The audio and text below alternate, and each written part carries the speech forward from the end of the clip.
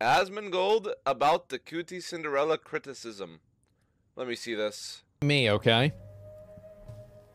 So anyway, I think it's a really bad look that this guy comes up with, like, and again, I don't necessarily even agree that it's like a bad thing for her to do this.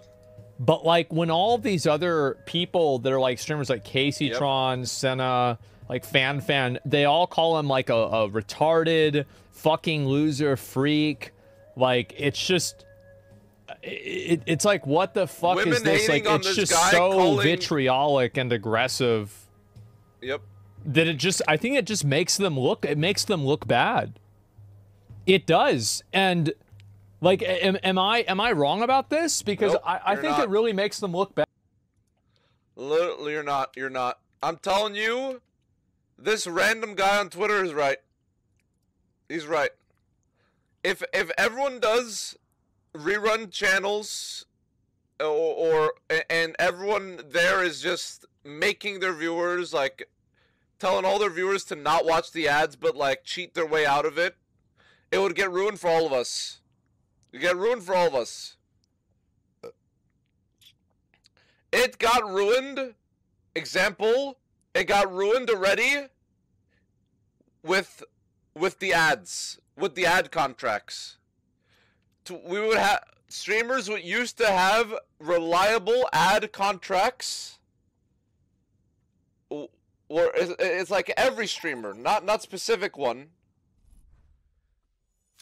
But you know, if we ran a certain amount of ads, we would have guaranteed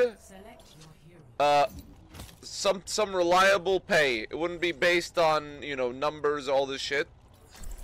And then people started cheesing it. What would they do? Oh, you need to stream 200 hours with 6 minutes of ads.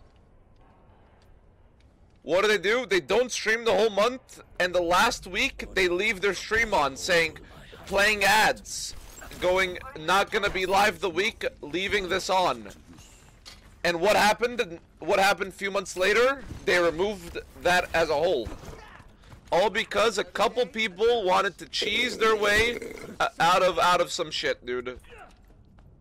Hey, fuck them. Asmon's right, that random Twitter guy's right, fuck everyone else. This is why we can't have nice things, yep, that's why we can't have nice things. That's why people who play it kinda fair get fucked.